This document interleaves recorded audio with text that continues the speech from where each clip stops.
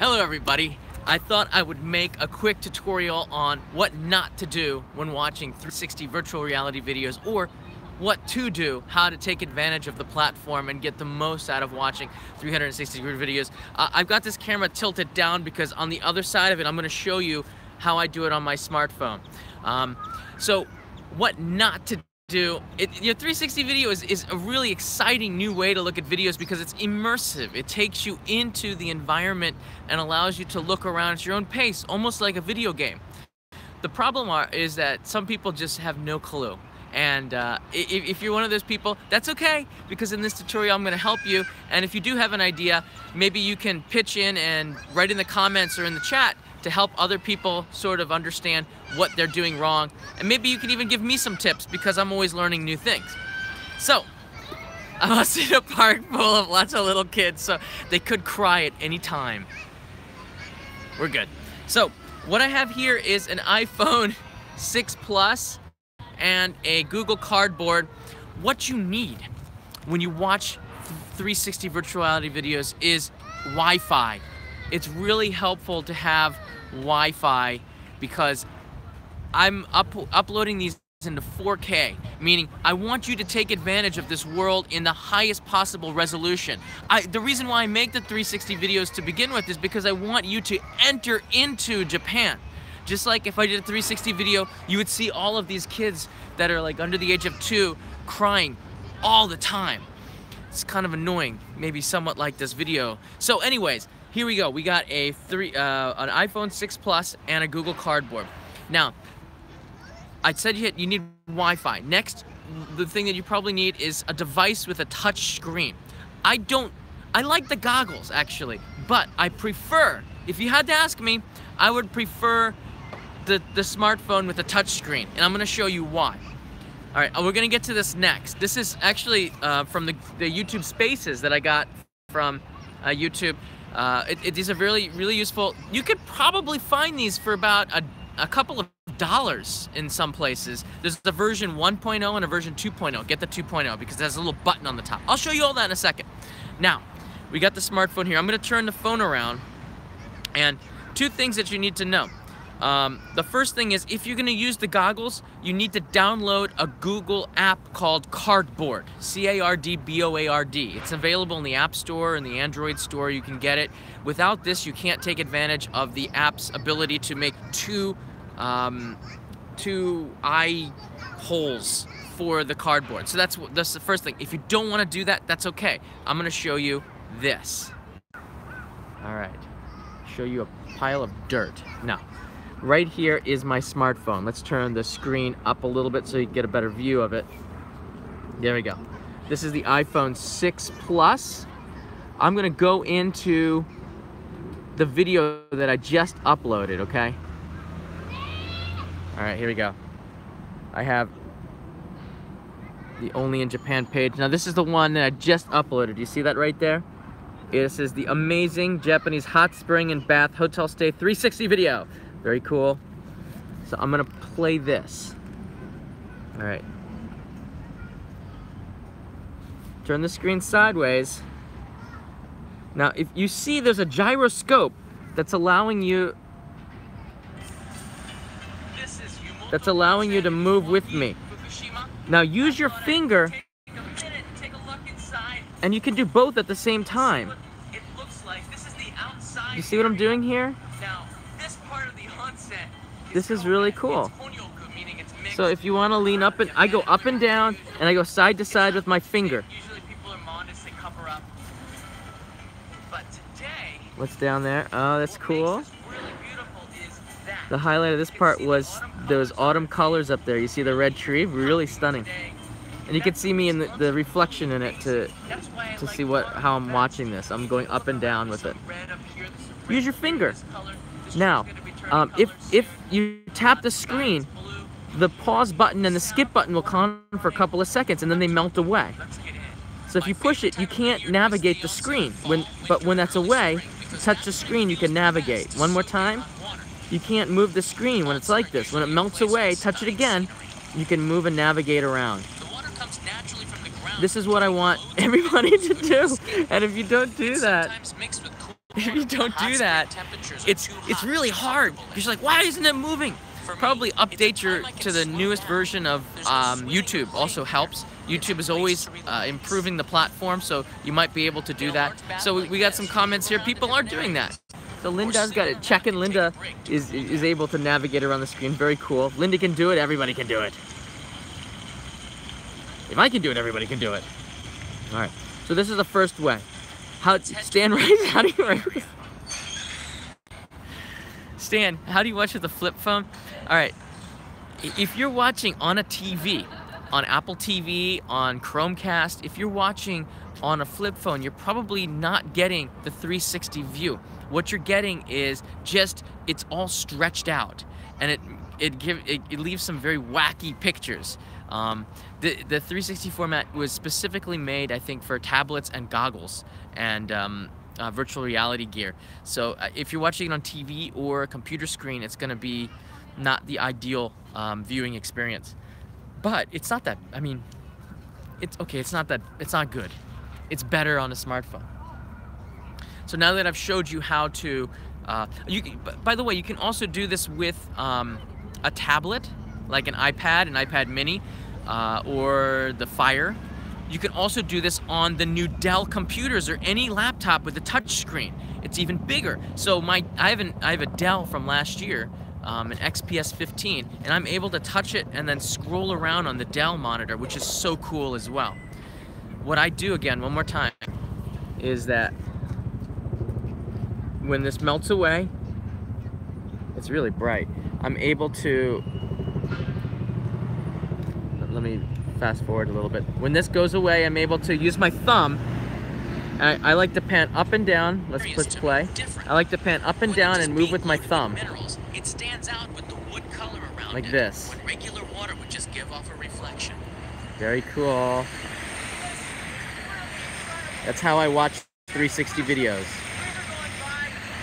With my thumb.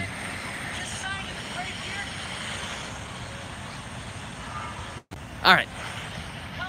Now, it's time to do it with the Google Cardboard. Now, the Google Cardboard is something that I got for free from the YouTube space because they're trying to promote more people to use this. Problem is, I don't know if YouTube's doing the best job. They're not doing a bad job, but I think they could do a better job of promoting how to use the 360 videos. So what I'm going to do is I'm going to take this Google Cardboard and show you how easy this is. This is basically just a cube. It's like a box. It fits in your hand. It's about the size of the new DJI Mavic Air, the new drone. It's quite small. It's very light. It comes with a cover. Thank you for the super chat, SilkyC. Just because. I love that. It's got two lenses on it. They're basically plastic reflectors. They're not really expensively made, which is probably better that way. It keeps the price of it down. Now the version 2.0 has a button on the top, and what this does is you're gonna see on the smartphone here. First, let me just open this up. So it's like this. Flip it like this, you see? Hold on. Sometimes I don't even know. There you go. All right, that's what it looks like. There you go. You have goggles. You hold it up to your face like this. You just put it to your head like this, okay? Your nose goes here. It looks like Darth Vader. On the top is a button, and if you put your smartphone in right, you can see here that inside here, can you see? There is actually a little magnetic tab in here that touches the screen of your smartphone at a certain spot, and it allows you to have some control. Meaning there's a little teeny dot in the middle, and if you rotate it around, you can pull it down to the play button, and you can push play and stop by using this button on the top. And you can also scroll through the video, which is pretty cool. In order to use the Google Cardboard, you have to go into, basically you need this app called Cardboard. All right, I have it here installed, Cardboard. Cardboard is the Google app, and it allows you to take advantage of the Cardboard because it'll make two. But let me just show you. If I go back into the YouTube app, here's the video. Do you see on the screen? Hey, come back here. you see on the screen here, right at the bottom, there's this little Google icon, or goggle icon. See it right there? By the 1610. That's because you have the Google Cardboard app installed on your smartphone, and you can take advantage of it. If you push that, see what it does? It creates a left and a right lens for these goggles. Now, here are the left and the right, and the left and the right. Now, if you put the smartphone into the Google Cardboard like this, you can now see inside of it. Well, you can't literally see because, I mean, you're not a human. You're actually through the phone, through my smartphone at home right now. But you're able to take advantage of this button on the top, which touches your smartphone screen. The smartphone's in here. You can hear through the speakers. Yeah. And you can enjoy the experience. You can see the light going through it, but you can't really take advantage. No, you won't be able to see through there. These Google Cardboards like this. This bath is really cool because it's layered. Very cool. I like this experience. Hold on. If I push the button, Each one is a little bit. I was able to pause it by pushing the button. These Google Cardboard, I think I saw them online for about $3 now, plus shipping and handling, so maybe about $5. You can get them at, I've seen them at convenience stores in Japan. I've seen them at Don Quixote department stores. I've seen them at superstores. All the places have Google Cardboard. Those are the two best ways to watch 360 videos. You don't have to buy the cardboard in order to really enjoy the 360 experience, but you can't expect to enjoy it using a mouse. Thank you, Nosh Abroad. You can't expect to enjoy the experience using a mouse and a computer because it's just a pain in the neck. Get onto your smartphone, get your Wi-Fi going, make sure that the setting is on 4K. All right. I usually don't up it in 4K, but if you look on the screen here,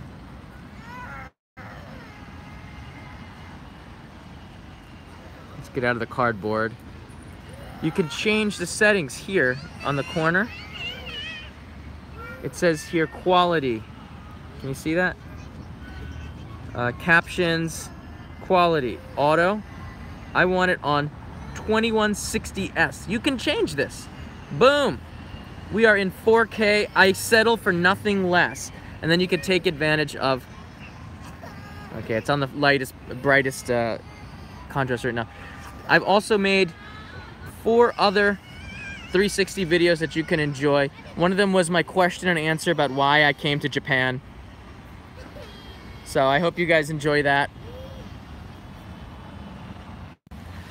All right, I'm gonna take some questions. If you have any questions about using Google Cardboard or using 360 video or some problems that you might have, go ahead. Right now is your chance. Ask away, and I will respond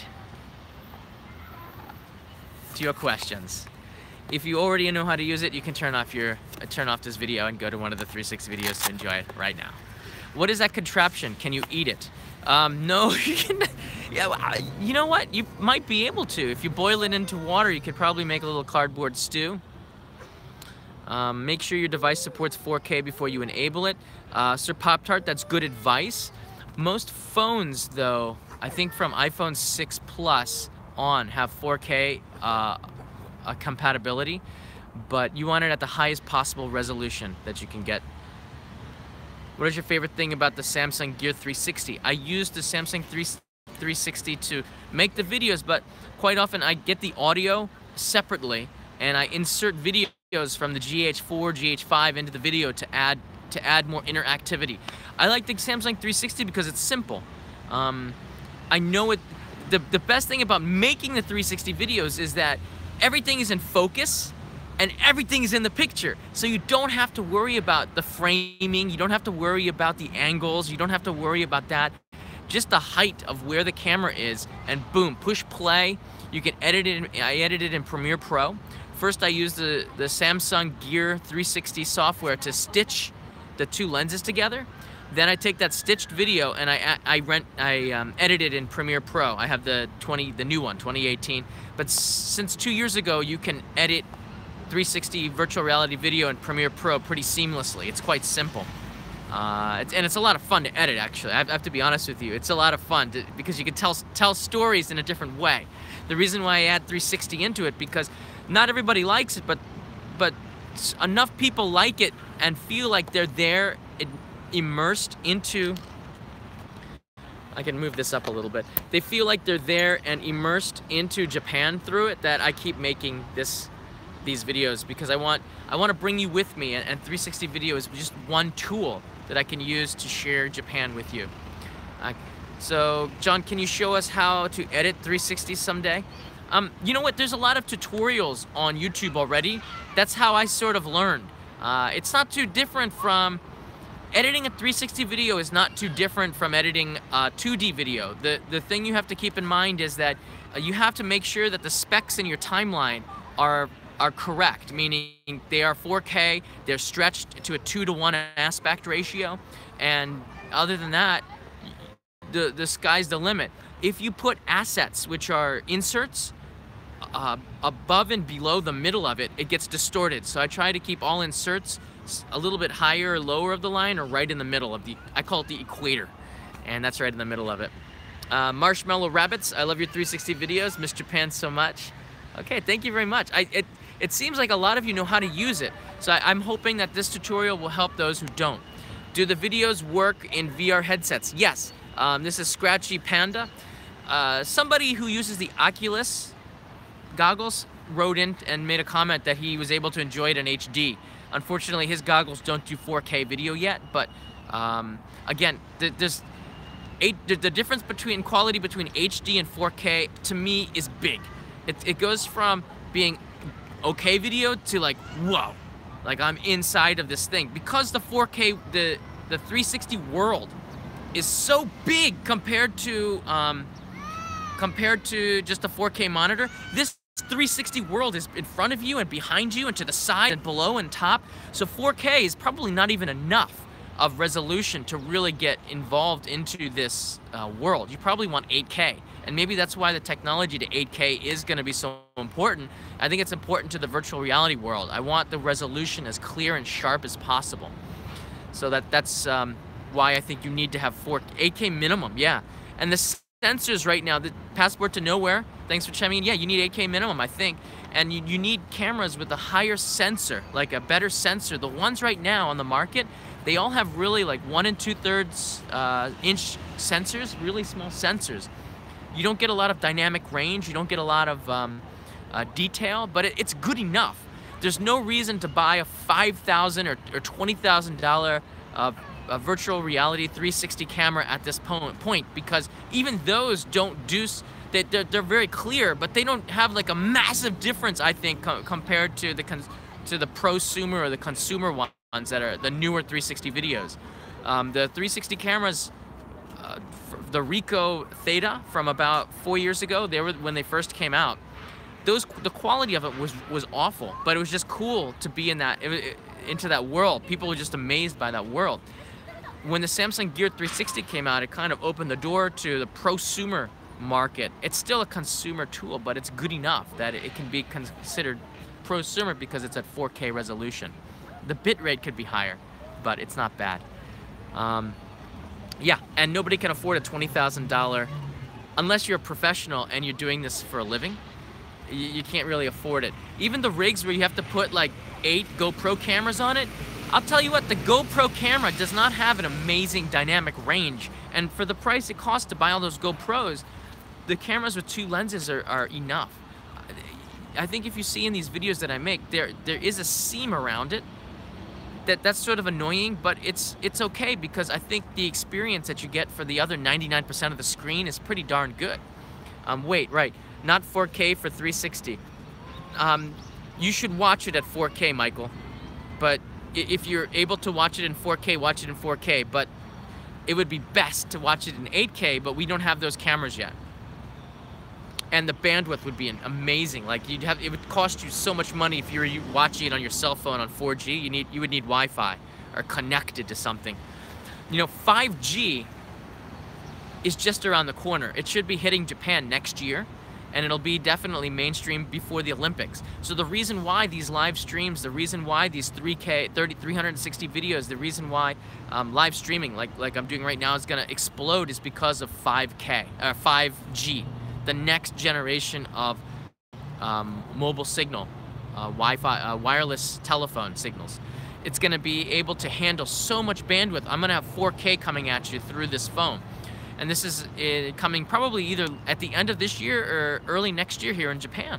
We're going to be able to do this. I'm going to be able to do live streaming with 360 video. So I have to have this channel to keep it, to build an audience, so when that time happens where it's just like, we're going to be right here. And I'm going to be used to talking to you through this. Yeah, 4K on an iPhone. This already does decent 720p streaming. I mean, it's decent because if you think about it, it wasn't too long ago that TV news crews were doing like 480p or grainy videos with a van. They would have a van parked in the back with a satellite dish and a big camera plugged in with a guy and a machinery. We could do this all with one device, the iPhone or an Android phone. It is amazing.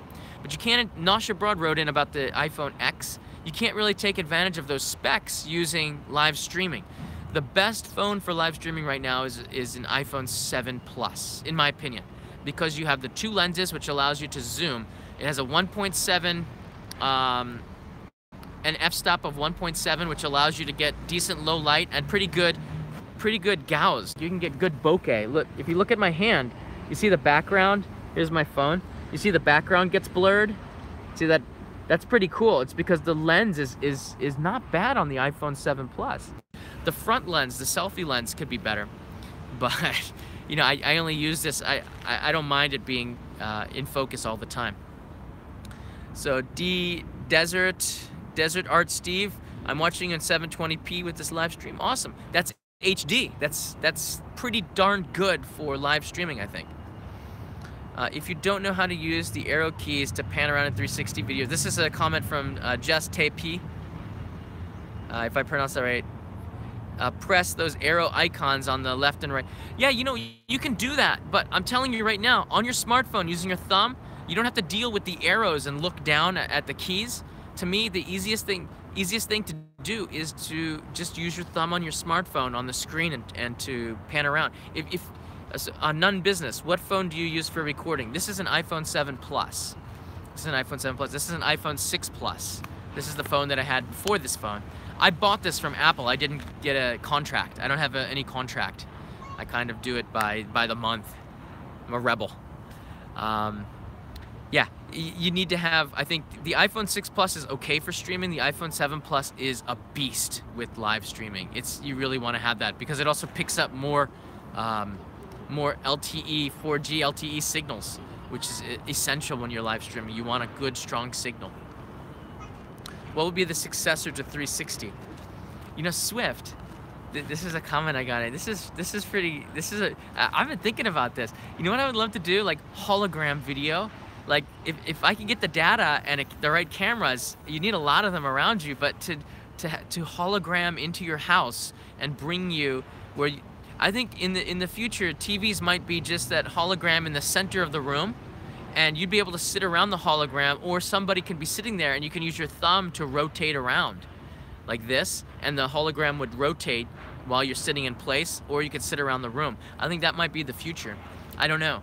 But I remember in the 2008 or 2016 election, or the 2012 or 2008, CNN had a correspondent on location hologrammed into the studio, and it was pretty cool. I don't watch a lot of CNN. I don't watch a lot of news, but I thought that was pretty cool. You could probably see it on YouTube if you do a CNN election night hologram. That might be the future. AR is the future. That's right. Amab Uchiha. AR means augmented reality. It's sort of it's the ability to insert things into the screen, into your vision of view, to add to your experience. And these are things I'm going to be experimenting with the channel.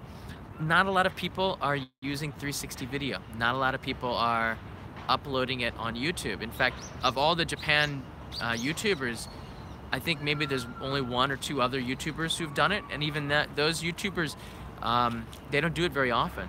And I like to try new things. I like to be disruptive, and that means that it could be to my detriment, meaning I could lose subscribers, I could lose viewers, but if you're not cutting edge, I'm telling you right now, if you're not cutting edge, if you're not pushing the envelope, if you're not trying to go to new levels, to new heights with your content, people are going to pass you. People are going to leapfrog you. You're going to become irrelevant. You're going to become, you're going to have a popular channel, heat now, and then everyone's going to pass you. You know? So I'm always trying to go like this. And I'm always trying to stay one step ahead of everybody else. Because a lot of YouTubers have been making videos about it, but YouTube is a sport. YouTube is a competitive sport.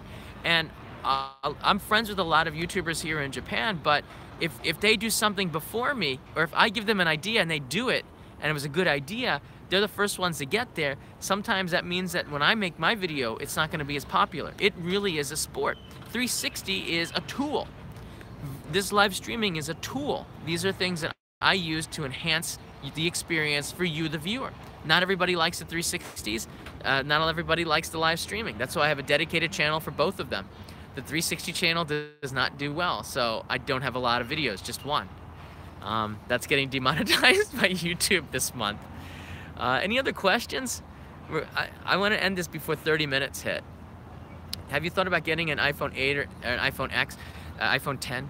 The iPhone 10 is not worth it to me because I'm a live streamer. I don't need it. The iPhone 8, maybe if I break this, I would get the iPhone 8. But the iPhone 7, I've seen reviews on the iPhone 7 and the iPhone 8 and the iPhone 10. And the camera on the iPhone 7 is pretty darn good. In fact, many people have said that the iPhone 7 Plus camera is better than the iPhone 8. You tell me what's wrong with that. So I think if you have an iPhone 7 Plus, you're probably good for another year. Or more. I mean, there's nothing wrong with having an older phone. It's just a tool. Right now in Tokyo, it's 2 p.m. Are you aware that Amazon did Netflix is coming out with their own YouTube channel? Probably.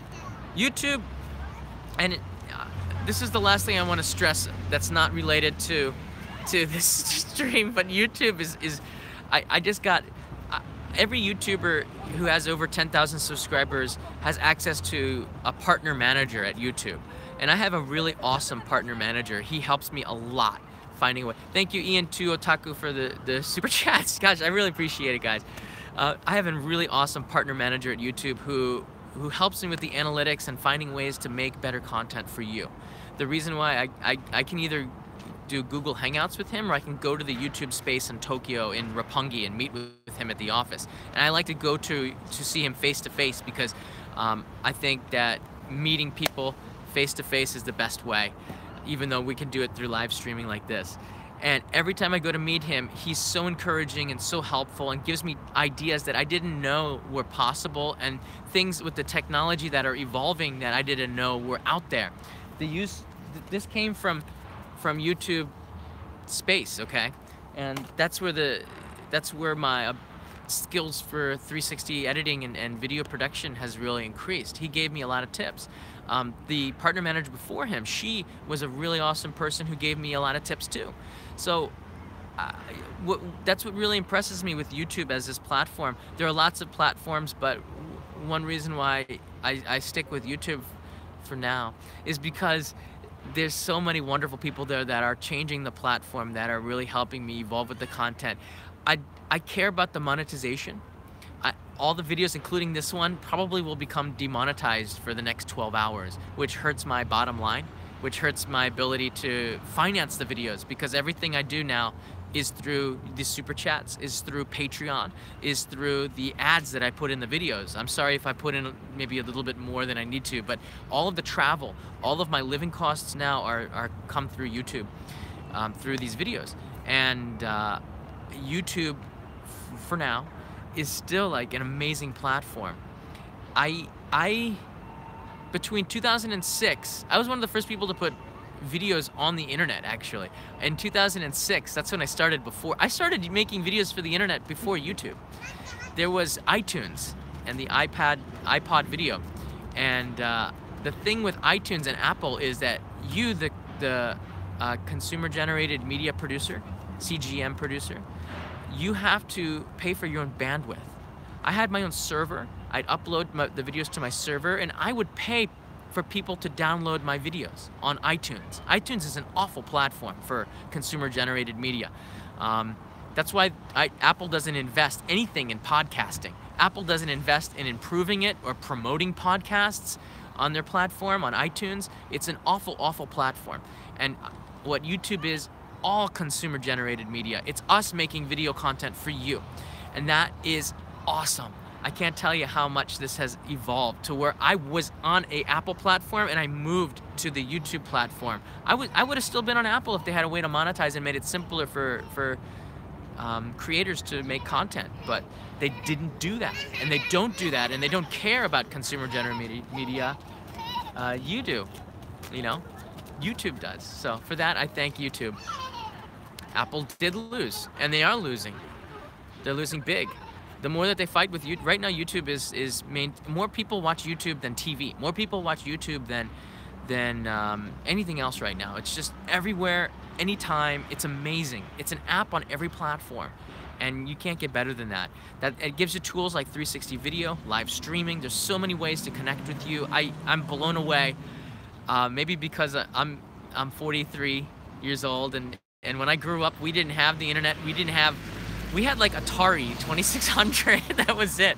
And even then, there was a time before we didn't even have that. We had like blocks, and you know, our parents would make toys for us. That's how old I am. They would make like things out of wood and screws and stuff, you know.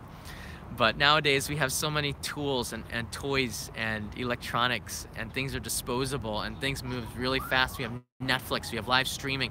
We have ways for a guy like me to be able to connect with people like you on the other side of the world, all over the world. It's just exciting, isn't it? This is an exciting time we live in, and it's changing so fast. That's why I make the 360 videos. I make it to bring you with me and take advantage of the moment that we're in right now, the virtual reality world. What are your plans for upcoming videos? I'm going to Hokkaido this week. I believe I'm going to Hokkaido this week. I just got permission from the place I'm going to film yesterday. So now I have to book the ticket, and I have to leave, I'm thinking on Wednesday, or if I miss that, the next week. But I'm going there to film in Hokkaido. It's a secret theme. As I said, YouTube is a sport. I'm not giving any other YouTubers any ideas, but I'll be in Hokkaido, and it's like minus 20 where I'm going. Minus 10, minus 20. It's pretty cold. I'll be live streaming there too.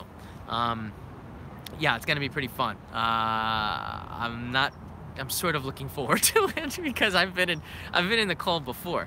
Any other questions before we leave this? Why are they demonetizing the videos? They're demonetizing the videos because it's mostly to protect.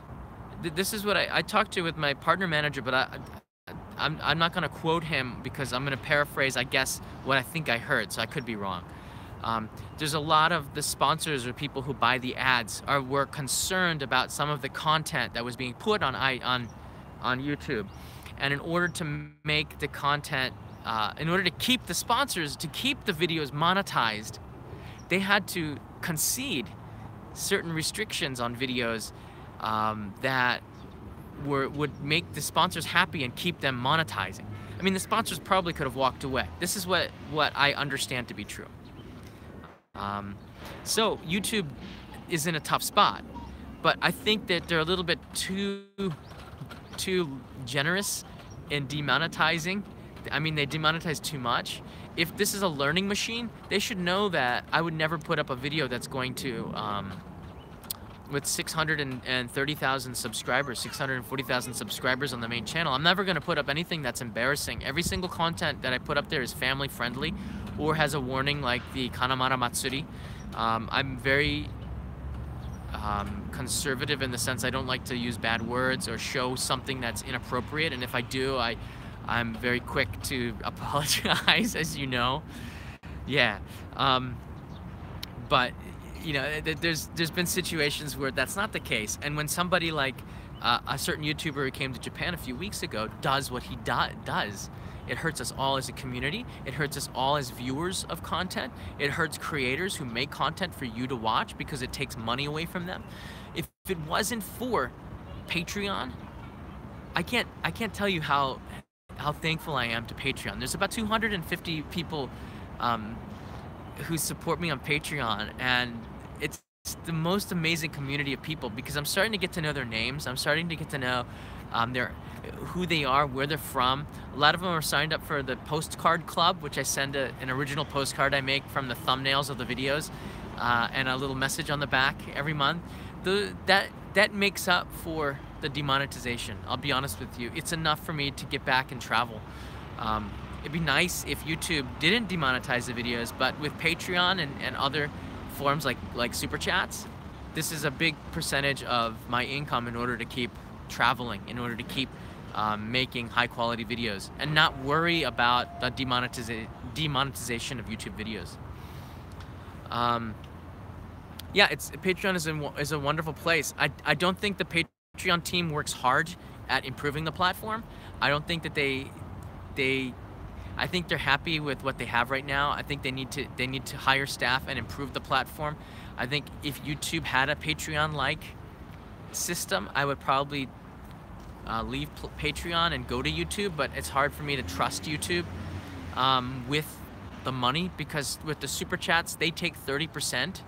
I did the math looking to see how much a Super Chat came in and how much YouTube takes. They take 30%, and the creator gets 70%. And yeah, I think you should know that when you give a Super Chat. I don't get all of it, but but if you didn't Super Chat, that would stink. So I mean, 30%, Onion Head 30% is pretty darn high. I think 15% might be better. I don't think they need to take 30%, but at the end of the month, they do send the money, and I am able to use that to pay for my rent, to pay for my bills, and to travel, and to stay out longer, and to say no to projects. I said no to a TV job a couple weeks ago. They asked me if I could do a location shoot for Japanese TV, and I said, I'm sorry, I can't do it. I'm focused on this. I'm focused on making content for YouTube, and that felt good. That felt good to be able to say no to a job that would take me off of this. So Twitch is probably higher. Hello Panda, Twitch, and there's a bunch of other platforms that are really good. But I'm gonna tell you right now, I'm still satisfied with YouTube. I'm still satisfied with the quality of the people there. I'm satisfied with how they treat the creators in general. It's not perfect, but I'm not gonna cry about it because I've been in places that were much, much worse. Kent does stuff. Thank you. John, because of your videos, I met my Japanese fiance. No way. I met my Japanese fiance. You've changed our lives with your videos. I'm sorry I can't afford to donate more right now, but oh man. That's really nice. I'm so happy. Just shout out to Kent. Wow. That makes me really happy to hear. You met your fiance in this. Oh my word. That's really amazing. Wow. You know, I never realized that the show would have such an impact on people's lives. Thank you for sharing that.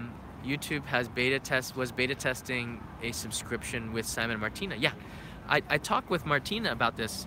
Simon and Martina are two of the most awesome people, and I don't want to talk about other people too much, but I have to say they're two of the most awesome people, and whenever I have the chance to hang out with them, I try to do that. You know, I hang out with Peter and Jennifer and Kevin, but they're pretty darn cool too, and I'm happy that they're here in Japan. Wow, Kent, man, thanks for that story. That's awesome. Congratulations. Yeah. All right, everybody. Thanks for watching this live stream. I hope the purpose of this was to help you with 360 video, but we might have gotten off topic a little bit. Thanks for watching. I'm gonna do more live streams maybe later today. I actually have to go to the Apple store to fix this iPhone.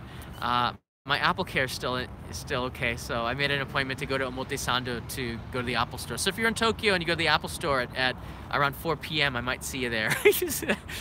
I bet you some people show up, and I might do another live stream in Omotesando.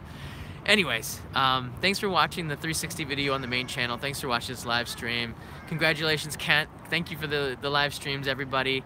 I appreciate all of the support.